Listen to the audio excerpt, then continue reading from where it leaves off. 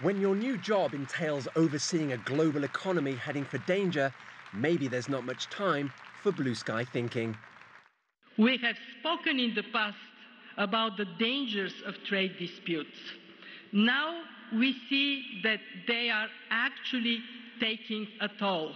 Kristalina Georgieva's sobering assessment was her first public address as head of the International Monetary Fund. The second woman to run the IMF after Christine Lagarde left to head the European Central Bank, Georgieva grew up in Bulgaria during the Cold War and sees familiar divisions now. The current rifts could lead to changes that last for a generation. Broken supply chains, siloed trade sectors, a digital Berlin Wall that forces countries to choose between technological systems.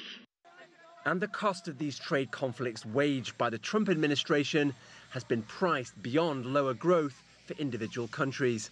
For the global economy, the cumulative losses of trade conflicts could get us to about $700 billion by 2020.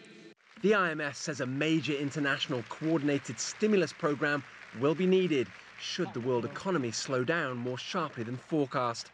And that was last done by G20 leaders 10 years ago, after the near collapse of Wall Street almost brought down the entire global financial system. Owen, Fairclough, CGTN.